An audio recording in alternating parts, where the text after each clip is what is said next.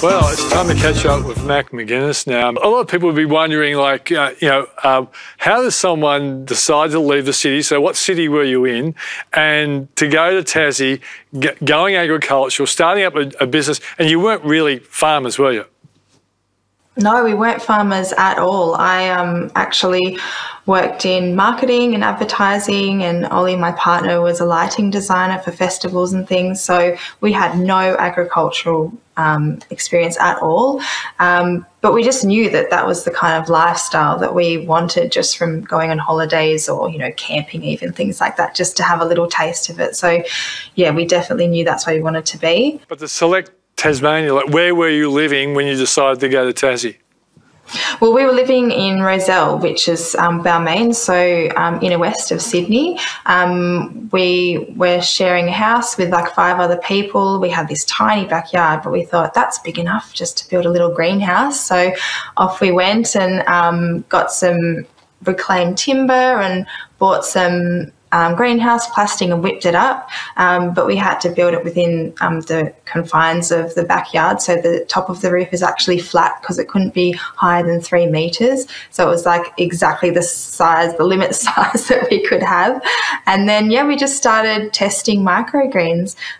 We jumped on YouTube and we started following some people who'd done this before, and we just gave it a go. And then we just started selling into some cafes and restaurants and going to the markets across the road at the school. But then one day we just decided, it was like April actually, so 2018, that we were just in this kind of holding pattern because we knew that we wanted to be in Tassie eventually, and we were just kind of not really doing much in Sydney. So we thought, okay, let's do it. So then June that year we moved to Tassie.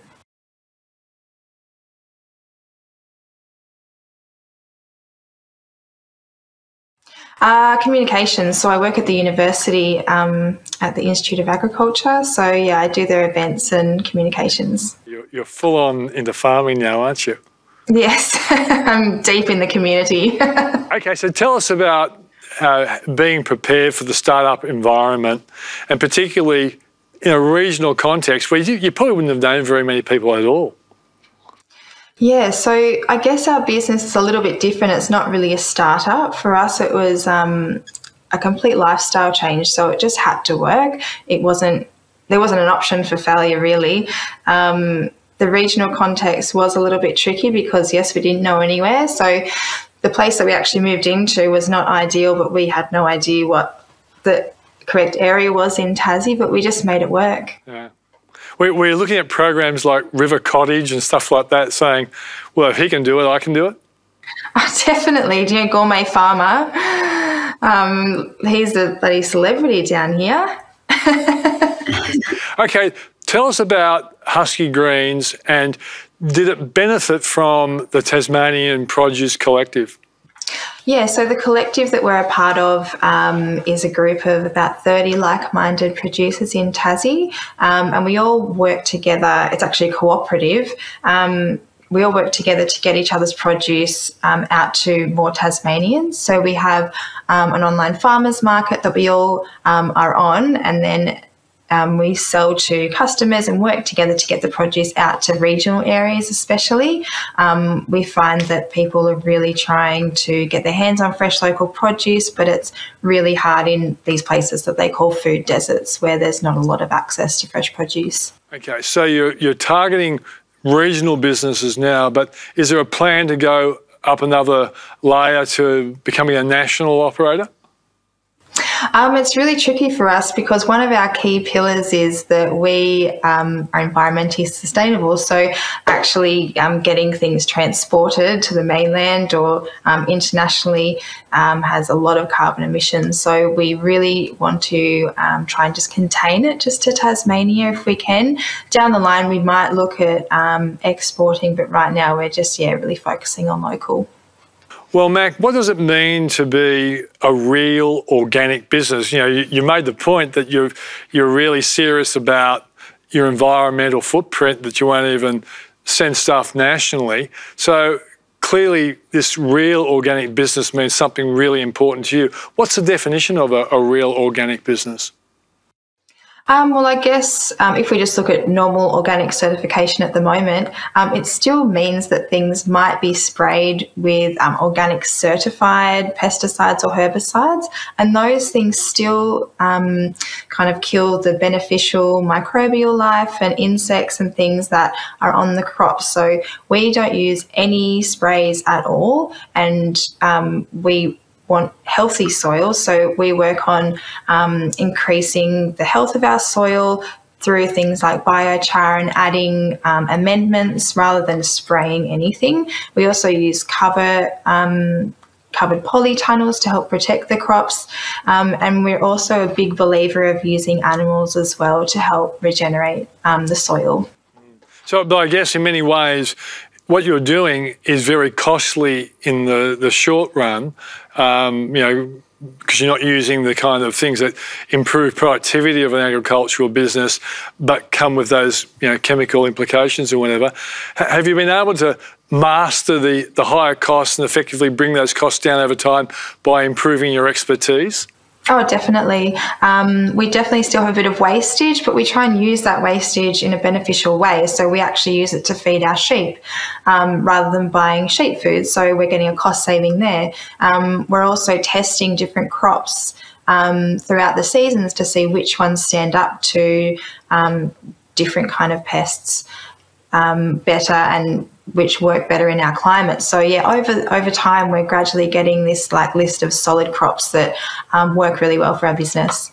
It seems to me that you would be engaging with like-minded small businesses through the collective for starters, but also from a point of view of potential customers. There must be restaurants and chefs out there that really want to get what you're producing. Has that become an important part of the growth of your operation? Yes, so chefs are a massive part of our business. So we try and just have a really personal relationship with our chefs. We always ask what they're looking for. We always get feedback from them if there's any issues. That relationship is super important to us with the chefs for sure. Yeah, and have you been able to use them in a sense as influencers to show other people out there that your produce is really highly accepted by, I guess, what you might call a tough audience? Yes, definitely. So some of them are actually celebrity chefs down here, and when they do a post on their Instagram using our produce, that's huge for us. So they always want to support local Tassie producers. So whenever they can, they're posting or, telling other chefs about us. It's all word of mouth, really. Do some locals call you blow-ins from Rozelle? Yes, some of them still call us bloody mainlanders. I don't know if you ever become a true local down here unless you're born here. The country regions can be pretty tough in accepting city slickers.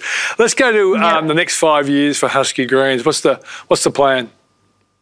So at the moment, we're just preparing to move further south to a place called Geebston. We're actually going to be farming a piece of land that's owned by the Geebston Community Centre.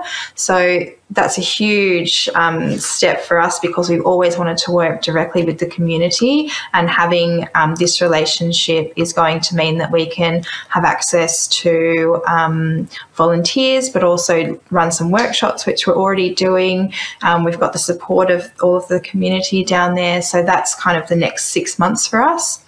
Further down the track, we definitely want to own kind of quite a big block of land and implement some regen ag principles on there, and potentially create an agritourism business. And, my partner, of course, wants to grow lots of food, and he wants to have a little cafe and things, but we'll have to talk about that because I'm not keen on that idea. So do you have any outside advisors? Like, I'm just laughing at, your partner's got an idea, you obviously got another idea. Do you actually have a mentor or a coach or an agricultural expert that actually comes in and helps you talk through the viability of big ideas? We definitely do. So in 2020, we did a program called Sprout. So they're quite a big organisation down here who are all about helping Tassie producers basically get to the next step that they're after. And they have advisors who you can have access to.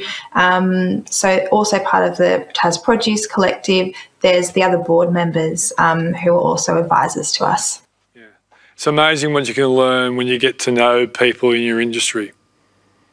Exactly, yeah, and it's all about those relationships with people in our industry, because in Tassie, you just can't jump online and find something. It's all who you know. You just have to keep talking to people. Yeah, okay. Look, let me go to our other panellists, and let's go for you. For example, Alex, have you ever thought about making the big shift from the city and doing it all from the country? I kind of do already, actually. So I grew up on the Mornington Peninsula, which is about an hour and a half out of Melbourne, and then moved to Melbourne to go to university and for most of my professional career.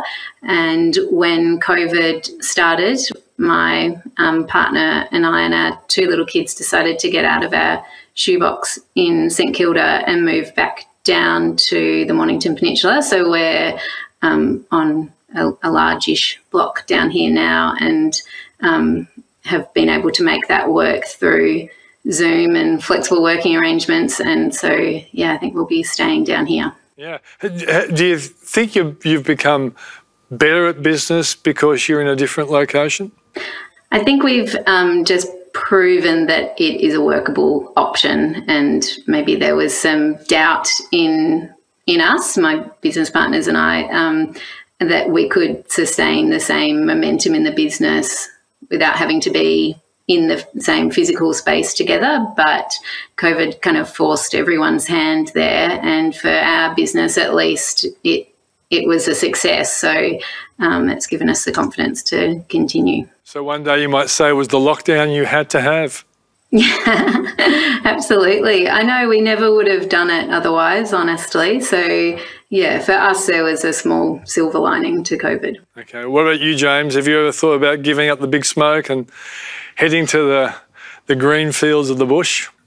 So I've done the reverse of Mac. I grew up in Tassie and surrounded by nature, and so it's definitely a big part of my life. I love nature, but I guess where my journey sort of led me is to move into the big smoke and sort of settle in here. And a lot of it's probably the nature of the clients and where you're sort of working. And because ours is, high touch and personal and that face-to-face relationship with the clients, they want to kind of meet you because you're sort of managing their wealth, and you kind of, part of their families and businesses. So, they need to see you face-to-face. And definitely we saw a shift with COVID and being more online and a lot of Zoom meetings or whatever technology you've got running there. So there is a bit of a shift there, but I just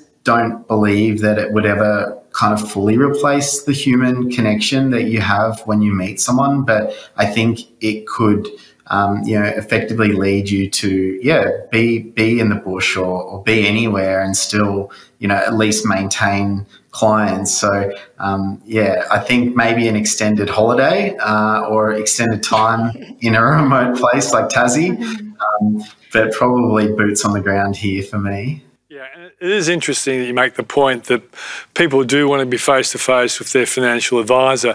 But, of course, because of the coronavirus, many meetings would have become Zoom meetings. And so I guess a lot of your retiree customers, they must have had to go onto a steep learning curve of the new technology of Zoom.